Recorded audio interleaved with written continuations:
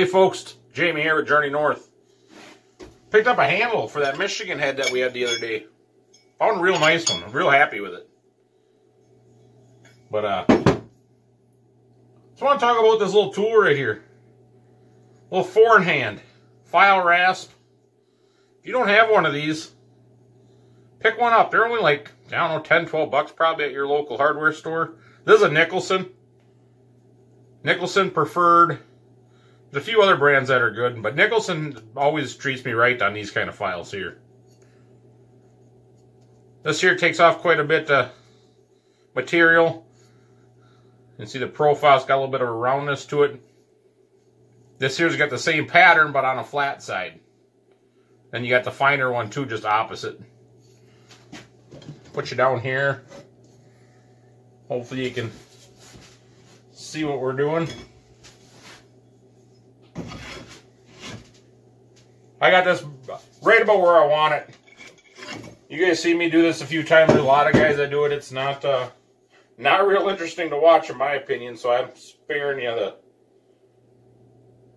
the time of it. But right here we need a little more often. There's the draw knife, spoke shave.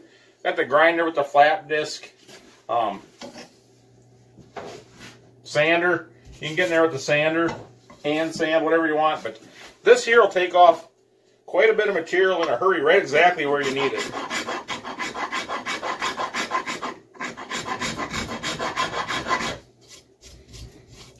Then I don't know, you probably can't see that, but it's roughed up right there.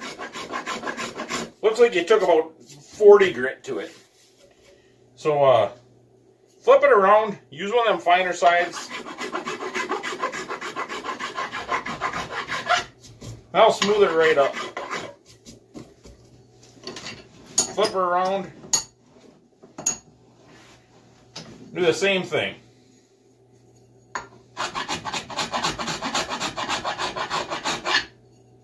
Smooth side.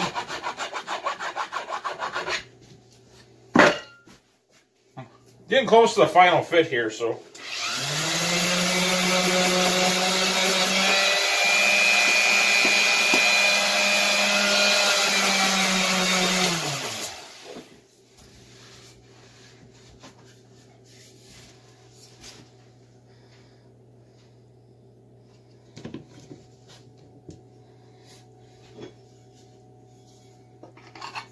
Show you this handle here. It's a thin one. I like these thin ones. Good grain orientation. Almost straight up and down. Thin. We gotta smooth her out yet. I got a few beat up marks in it from putting it in my vise. I gotta get some leather pads on that vise instead of using just the old glove. Kind of chews it up here and there, but that's kind of look I go for as well, so that's no big deal. But we're gonna thin this. I already can get my hand all the way around it like that, but I want it just a hair thinner yet. But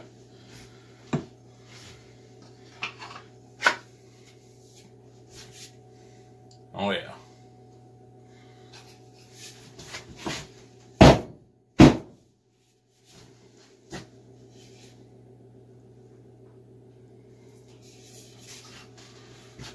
Put the mini sledge to it and see what we get here.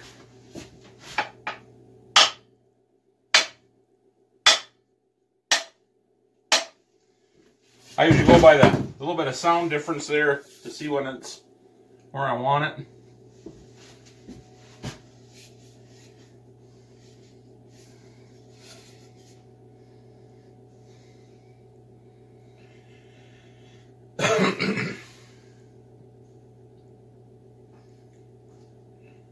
We are just about touching all the way around, which is what I like. Got a little bit of a gap right here yet. And this here makes a sharp corner. We're not going to get all that one. But this one here we can. So I'm going to take this off, do a little bit of draw knife and rasp work.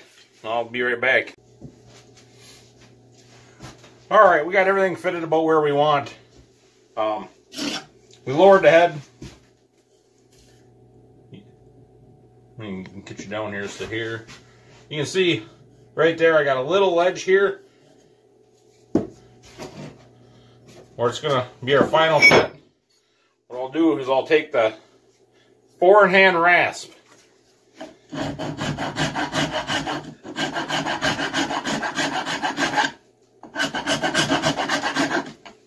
We'll just knock that little lip off of there.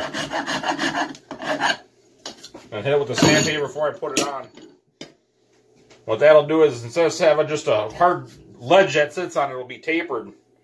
So when we put the wedge in, it kind of wedges down on itself as well.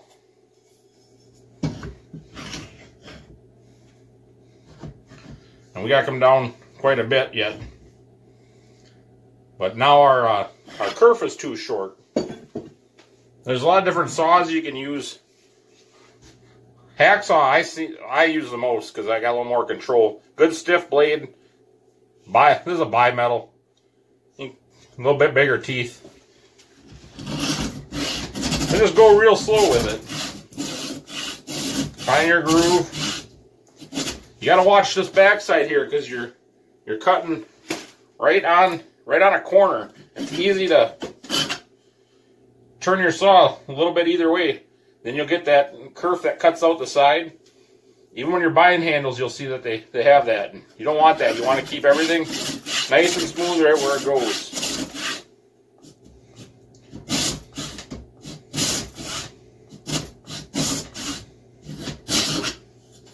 Go slow.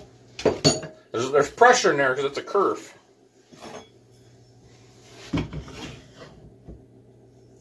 All right, I gotta take a little bit off this side here with the 4-in-hand. Our kerf's deep enough, so we'll get that wedge ready to put in, and I'll be back.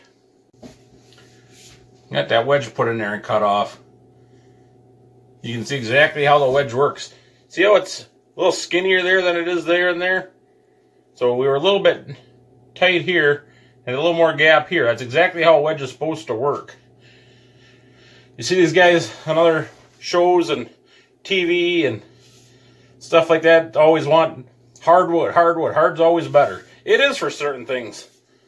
But on a wedge like this, you want it to compress and push out where it needs to. That's what holds everything together. A lot of pressure on that. That's not coming off. But let's get back to this 4-in-hand. What I use these for. You can leave this square and sharp looking. I don't care for that. You know me. I make it my own. So I'm going to choose the flat fine side on here. And then I'm just going to get in there and knock these corners off a little bit.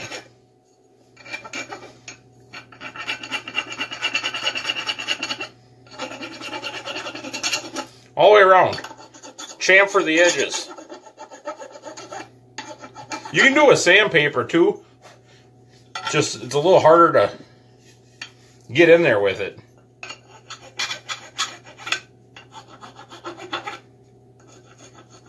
If you got a lot to take off, you can get in there with that, with the sharper sides. Just be careful so you don't rip too big a chunk off.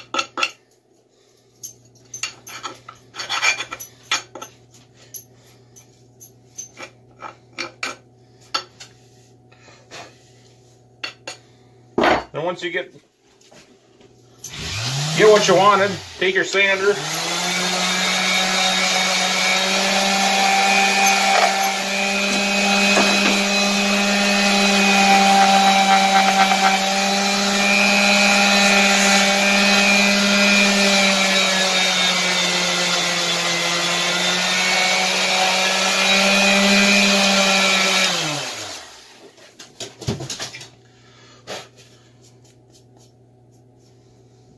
One more spot I don't like.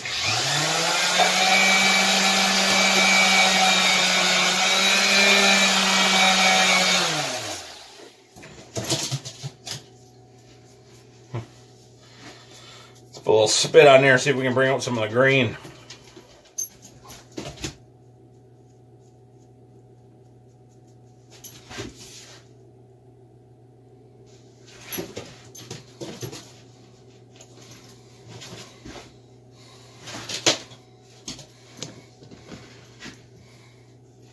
Nice. Now you don't have to, but it's up to you if you want to put one of these wedges in. This here's a barrel wedge. It's gonna, we put this in, it's gonna crack this all the way around the edge and just splay it way out, more than it already is even. Got these smaller ones, we can just put one of them in there. That's gonna take up a little bit of room, but not a lot. Got this one here, it's gonna take up even more room. Or you can do any combination of them. One barrel wedge, one step wedge. Or you can leave it. If it starts to get loose later down the road, throw in a couple wedges or a barrel wedge. It's up to you. I'm gonna leave it for now. I'm not putting anything in there right now. I'm gonna sand this handle down just a hair more yet, a little contoured a little bit. See what it looks like. Be back.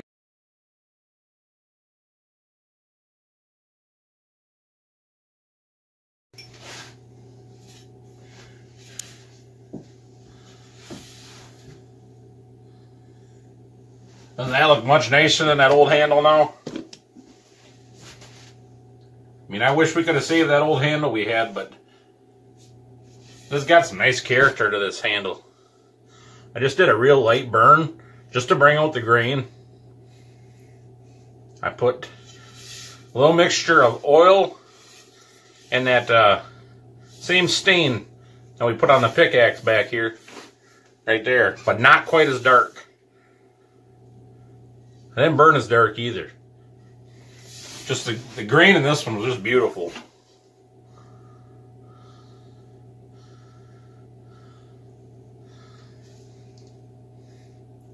Almost straight up and down.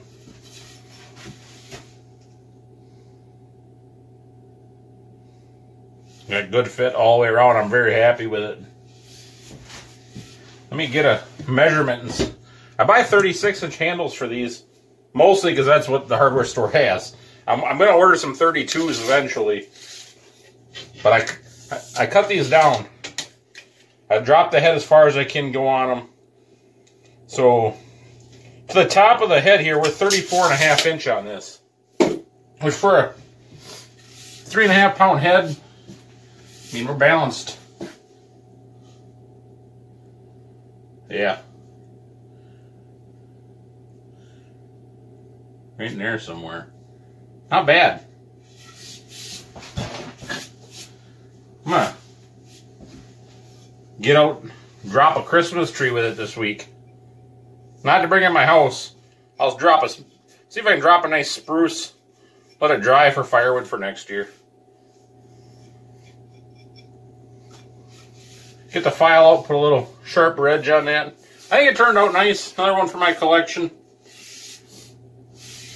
Bought out of heads up here. I got that little hatchet we're going to work on. I got this other pickaxe here.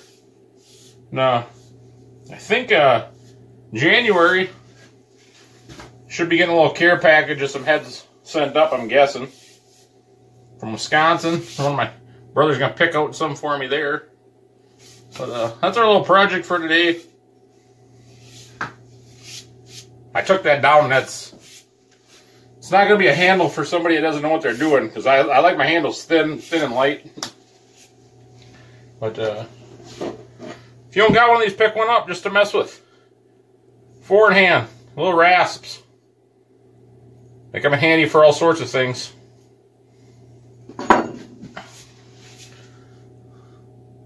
Wish it wasn't dark. I'd go try this sucker out right now. Woohoo! Alright, guys. Stay warm. Take her easy.